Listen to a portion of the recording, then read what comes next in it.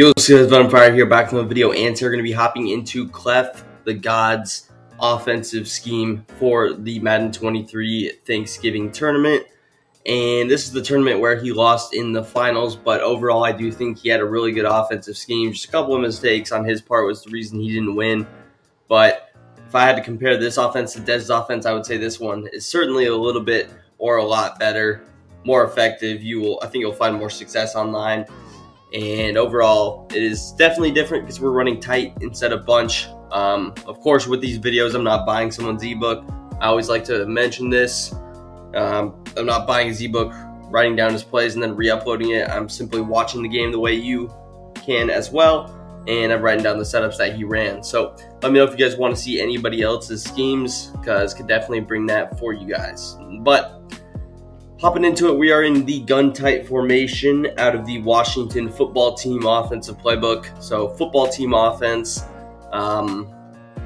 Written version of this will be down below, pinned in the comments. You can follow along with that as well. But with this formation, he did have Hot Route Master, so we're going to be using Hot Route Master. We got the Bucks, of course. Same thing we did the last video. Now, with tight, he ran only three plays, and it was bench, slot post, and PA cross. So as long as you have those three in your audibles, you're chilling. He ran the ball maybe once, so I'll show it slightly. But yeah, other than that, let's start out in his most popular play, which is going to be the slot posts in the middle there. So sometimes these are just strictly hot route based setups as well, so we'll talk about those in addition. I'm just going to be facing a base DB fire too, because you're running tight, you're going to be facing a little bit of pressure. That's to be expected, not to be too surprising. Now, starting out with slot posts, and also before we get into the video, make sure you guys drop a big thumbs up, subscribe to the channel down below. If you guys want to see more of these videos, let me know what you want to see besides these pro schemes as well. But with this slot post play, it is very good for a couple of reasons. The first one being Mike Evans. He is kind of the key route that you keep a lot of the time when you're running this play. There's just a lot of threat with it. So our first setup, we're just going to motion him out. We're going to streak Y, slant X, and block the running back. So simple slant post combination. You have a little clear out, and then you have Mike Evans as kind of your bailout option. If he's one-on-one, you're throwing it to him. Or in this case, it's cover two, so you can kind of highball it over the top and fit it into that window. Again, if he's manned up one-on-one, you can, of course, highball it. And if you have a big body receiver, you can catch it. So again, with Tampa Bay, obviously, Mike Evans is kind of our best aggressive catcher. So we threw him there, but also you could put anyone like a Julio right there as well. Now, with tight, it is tight end based. You throw to this guy actually a pretty good amount, so I would get a good tight end. But yeah, first setup, slant X, give you this post, streak. So we'll snap it again. If you can just easily dump it down to your boy Julio Jones. He's kind of your first read. If the user is not following him, you can of course take that. Generally, the user will be between the slant or the post, so usually you throw it to whichever one he doesn't. If he's defending the bigger route, which is the post, you kind of snap throw it to the slant. Otherwise, you can wait a little bit longer if you have time, and then you can actually fit it into A right there. We just got shedded to death, but you can kind of see how A was going to be open. We'll see if we can get better protection there, because my God, that was some Tampa Bay Buccaneers protection for you for this season, like with how bad it's kind of been. But you can kind of fit it in there. Just an idea of what you could see. So that's setup number one. And again, some of these setups will be pretty similar to each other, but we'll switch up a route here, we'll switch up a route there. So that's kind of your idea behind it. Now, second setup, you're going to once again get a motion out B, which is kind of a common theme out of this play and actually out of a lot of this offense. You're going to motion out Mike Evans, but on this one, you're going to wheel RB, and that's really going to be your difference in the play. Just throwing an extra route out there. So your idea here is to get the ball out pretty quickly. Once you send this running back out, one of these corners is going to come free. Pause. So it's the guy on the right. You can easily just snap it and hit your boy Fournette in the flats. And overall, that is effective. The user, it's going to be difficult for him to get out there. And sending pressure, nobody's going to be able to get out there besides the user. So if you don't see the user there, you can feel safe to throw it. Let's say he is manned up by the linebacker or something. You can hit X. And even though they are setting pressure with the slot corner, you have enough time to really throw it to almost every receiver. Your hot receiver can be Chris Godwin if it needs to be, so you can kind of quick snap it, throw it to him, or Mike Evans for that case. So again, if I want to, I'm able to throw it maybe over the top. It's a tight throw, but if there's no vert hook, if that's his user, he could be open as well. Same thing with the post. Kind of want to throw it as a streak in this case because it's not going to have time to develop if he's setting pressure. If he's setting 3-man rush, he of course could get open, but that's setup number 2. For setup number 3, you're going to once again wheel RB, but it's actually going to be the exact same setup, just with one different route, and that's going to be to put A on a crosser. This is a route that you'll see a lot. Again, you'll streak Y, slant X, so just a little bit of a different thing. You have a crosser, and this is going to get a little bit deeper. Right there, we got disengaged, so I just had to fire the ball off. But I do enjoy using this crosser. It gets a little bit deeper than the post, and you can generally highball it over any vertical hook type of a zone. Here again, you'll see Fournette is going to be open. He's really open against almost every single coverage. There's no zone that will really defend that, so as long as you're snapping the ball, throwing it quickly, you should never really have a problem with that. Again, if you're facing the pressure and you have someone like Elway, you don't really have a mobile quarterback, make sure you're stepping up in the pocket the way I just did there. That's a very effective concept to especially edge through pressure. You step up in the pocket, and a lot of times these guys can actually get picked up. You see, we got disengaged, we got pressure from that corner, and we were still almost able to get the ball off, but we also didn't take a sack. So, but again, overall this play is pretty good if you have time. And again, if you want, you can kind of fire it up to Mike Evans. You guys know the aggressive catch. That was not the case there, but it wasn't intercepted, so it worked. But that's setup number 3. Moving on to setup number 4, what you're going to do, once again, streak Y. As you see, kind of our consistent theme, you're going to cross A. This time you're going to block the running back, and you're still going to slant X. So basically the same exact thing, except now we should have our protection kind of taken care of. And we actually have time to throw this up. Again, that vert hook could defend it. It could not if that's his user, which, again, one of those routes will be his user, and he's going to defend one of them. So one of them is always going to be open. The way it is here, just this cover 2, of course, these are both user or CPU controlled, so a lot of the things that would be open aren't necessarily. But you can, again, check it down to Julio. You have B that is open. I'm not going to throw it to him every single play, but you know B is open against this look. And against man coverage, he's always open if it's one-on-one coverage. But with Brait, in this case, generally against any base coverage, I would wait to throw it. But against this coverage, you kind of would have to throw it earlier rather than later. But moving on to our next setup, we're going to actually cross X and slant A, so kind of running something different. We're still going to block our running back here, but this would be our kind of base coverage. Crosser with X, and holy, like, is number 60 stupid or something? I really don't understand why he's trying. Just block the dude in front of you, man.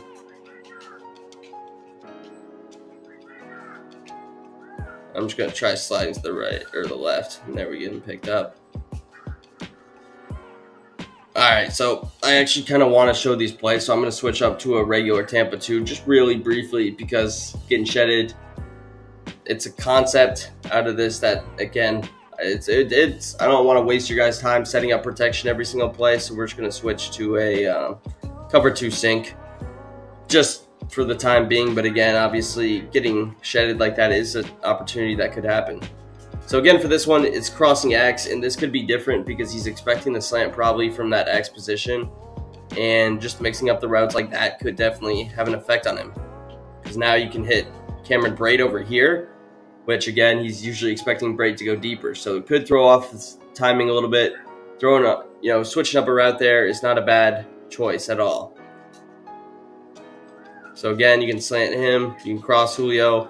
We're still doing the same thing with Chris Godwin, but with this throw to Julio, you can kind of fit it into a window right there, which I actually enjoy a little bit more. Depending on the hash placement, the crosser will get open more from the tight end or the receiver. So that is your next setup. And moving on, we have, going back to the basics, we're actually going to slant X. This time we're going to put A on a little different check down. We're just going to streak B. So this is a no motion out. And actually that previous one might have not been either, so I was actually kind of running it wrong. So I'll reset, going back to the previous setup. This is the second to last one, and this is your setup. He actually had B on a streak, not that motion out route, so that's my fault, but this is your setup. And again, with Julio, I would throw it right over the top there rather than waiting on the sideline and throwing it there. But again, simple cross post, or cross slant combination. But now we're going to go back to the last one. And again, it's going to be back to X on a slant and on the crosser, but we're just throwing Fournette on this little route. And this is if you're facing pressure, sending 5 out is maybe not the worst idea, because you see when I was blocking 6, I was still really getting shedded. Now, the way that people generally play dollar is they will only be rushing one of those slot corners, especially if you have threat detector, the way that Des was actually in the game. So facing pressure like that might not be as bad as, you know, the way I'm doing it, sending 5 every play, or I was. There you again, you see the slant, but pretty much just the same thing we've been doing. Slant crosser, I'm going to try and hit right here. He's defended well, but you see he's able to come down with the catch again. If the user's over there, you should be able to highball it over him, unless he's all the way over him, but usually one of those routes is going to be open just depending on who he uses. But that's going to do it for slot post. Let's move into our next play, which is going to be PA cross. We have 3 or 4 setups for this one. First one being just a stock setup. He actually came out, ran this play stock a decent amount. One route that I like a lot is X. Against zone coverage, he's not very good, but he's actually pretty dang good against man coverage. Now, against this cover 2 look, it's not the best because the zones, the vert hook is over there, but you do have a small window. Now he's getting kind of bumped there, which is a little bit unfortunate. He's getting pass interfered with, but this play is just good. You have a couple of quick snap throws you could throw. Godwin being your first read. If he's open, throw it to him. You have that nice little seam streak with Cameron Brate. So with Cameron Brate, if you can actually kind of fit him in there. Now, be careful for knockouts, things like that. But if you have like a little ability on him, he can catch the ball better. Maybe that's a route that could work. And against cover 2, if you have time, you can fire this over to Mike Evans. This is really the route that you want to hit.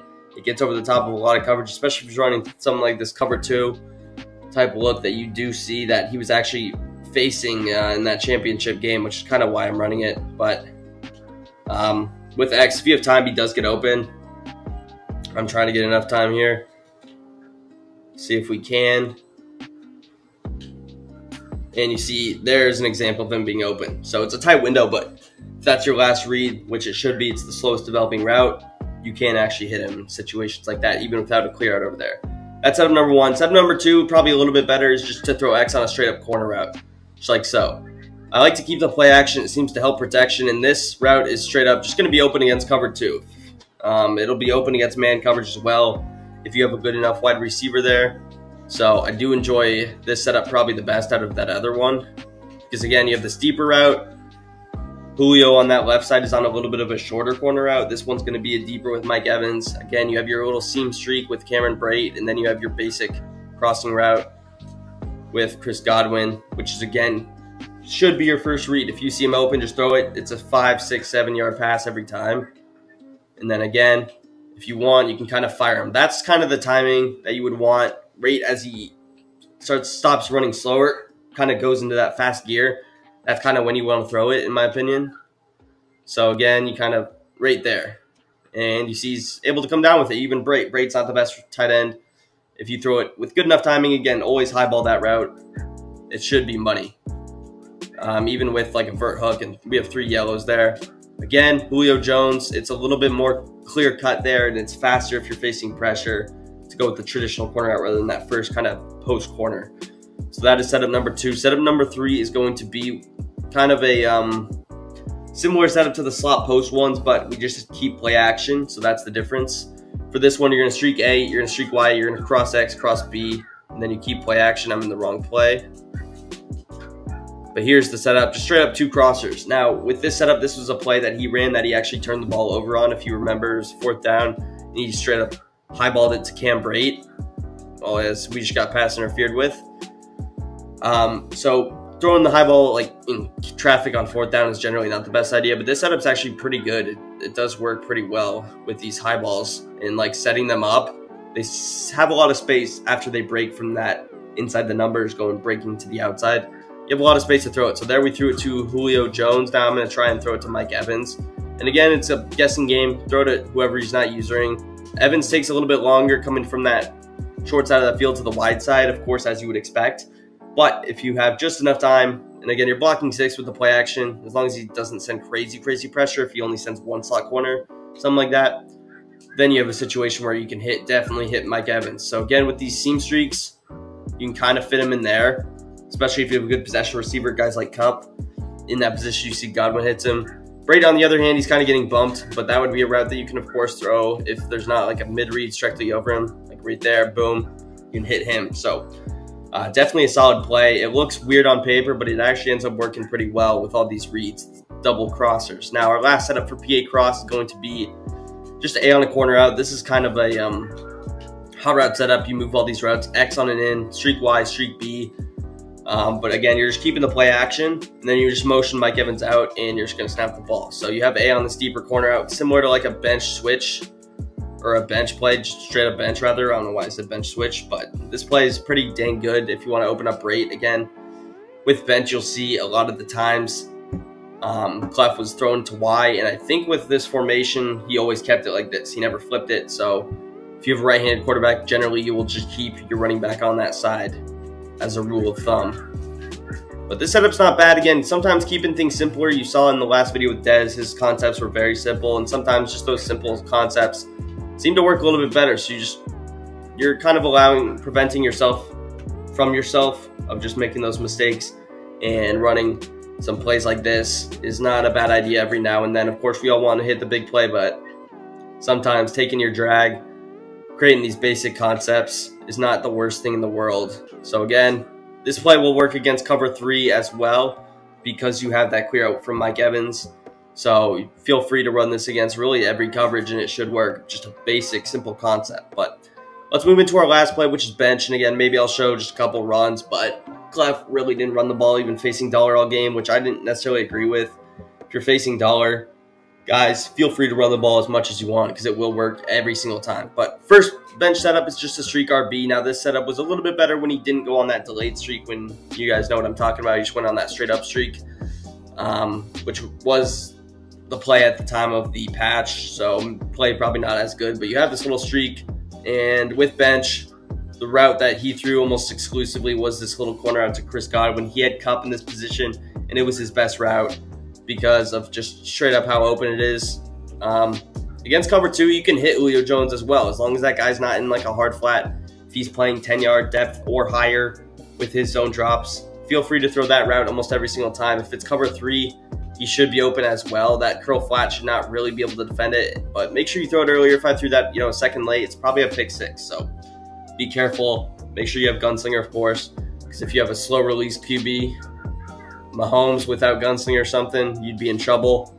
With this route, you want to pass it to the outside. It's very important that you do that. It kind of runs a little bit vertically at the end, so timing-wise, that's what you've got to do. Over on this right side again, you can hit Mike Evans. He seems a little bit tighter. That is because he's on the short side of the field. I'm not fully on the short side either. If I was fully on the short side, you would see Godwin be a little bit more open, if I'm not mistaken. But there you have that. And then you have this little streak with Fournette. Again, obviously, it's better when he runs right down the middle. You can't do that anymore because they patched it. So you got to do what you can, and that's having him just run down the side, which isn't the worst thing either. It seems to open up rate a little bit. And if his user's in that vert hook position, that Fournette route can be open. You create a situation where he has to decide between one of the corner routes or Leonard Fournette. If it's cover 3, sometimes these corners still can get open, but the third does a pretty good job of playing them. So generally, you'll see the read being these little quicker outs to Julio, which is not bad. Again, he's not always thinking about this bench play. He's expecting things like slot post. So it really puts pressure on the defense if you run that slot post play effectively, which is what you want to establish at the beginning of the game. Run that play, focus him on inside the numbers. Okay, I got to defend this cross, this post, this slant, this wheel. And then you switch to something like this bench play a little bit later. You run these plays a little bit less often so that he doesn't focus on it. And then that's when you can hit these deeper corner routes for what should be your bigger plays. With Fournette, with that streak nowadays, I like to throw it just a little bit right there. Plays very good in the red zone. These running back streaks are a lot better now in the red zone, although probably not as good overall. But again, these corner outs, both sides will be open against cover 2. You see Brate, you see Godwin. So that's setup number 1. Moving into setup number 2, what you're going to do is you're going to streak B, wheel RB, streak Y, cross A, and then you're going to motion out Evans. So this is a little bit less of a bench setup, but you still do have some concepts. The first one being you still have this out route to Julio Jones that should be open quick snap a lot of situations. Unless he's baseline and has that curl flat out there, it's a little bit tougher, but it honestly you should still have a window. This year you can actually click on undercut a lot of stuff with these out routes, so even if you accidentally throw it in coverage, click on. But we do have this route too great that I like. Again, assuming there's no vert hook over there, that route should be money, and a lot of times people are leaving the middle of the field to themselves, so that route should be open, although it is debagged pretty well in this case. Now, I like the setup after this one a lot better. This setup is not bad, though. You have a little streak to Mike Evans that you can hit as well if you want to. So, man coverage, that's a little bit better. Feel free to throw that route. And then again, you have this quick snap pass to your boy Leonard Fournette that you can take advantage of. So you have a couple of hot reads, RB and X. Later in the play, you have these things like B in your crosser. And then again with Chris Godwin, these seam streaks, don't sleep on these routes. You can kind of fire them inside and you have an opportunity to catch him. It just depends on how close the safety is and if he has a vert hook there. If he has no zone there, that's when you can kind of quick snap throw it, because he probably is focusing on Brait immediately seeing him on that instantly developing route. So keep that in mind, guys. I'll show Fournette here. Fournette, again, there's a zone right there, but he's not defending him. If he's blitzing, of course it's open. Even if he's zone coverage, he's open as long as he's not manned up from that slot corner or even outside corner if he's playing a little bit aggressive. But let's hop into our last bench setup. Again, this is my favorite setup. Streak A, wheel RB, streak B, and you're just kind of running a simple concept. You just make things easier on yourself with this setup. It spreads out the defense, and you're streaking A, streaking B, and then you have Fournette on this little wheel route. So again, your hot read RB. I would consider this seam streak a hot read as well. Make sure you highball, pass lead inside if you're throwing it to him. Evans, again, he's a kind of a bailout. And then I like this because you keep your bench on this left side. So if I end up finding nobody open between X, RB, or A, late in the play, I can throw it to Y. Now, there is situations where Godwin's usually the guy he's using, but if he sees like a wheel route, instantly maybe he runs over there and he's out of position. So it just all depends on how well you set up your plays by running things like slot posts. So keep that in mind. I think this setup would also work better if we were on the left hash, which I want to move to just to show you guys what the spacing would look like, which again, obviously you probably have a little bit more space for a lot of these routes. I'm in the wrong play. But again, you see how we're motioning Evans out on every single play, so he doesn't really know what you're running. And again, when you run things like PA cross and you just get to the line, you only have to do one hot route, snap the ball, or just straight up snap the ball, so he doesn't really have time to think about what play you're running. There you see you have a little bit better spacing for the tight end because of that side that you're on. So we like that concept a lot. And then with this bench setup, if Julio, you have Godwin. Julio is a little bit more open there, and now you see Godwin is a little bit more open as well. So both routes seem to be a little bit more open, but that's going to be the video. If you guys enjoyed, make sure you drop a big thumbs up, subscribe to my channel down below. Let me know what you guys want to see next, and peace. I'm out of here.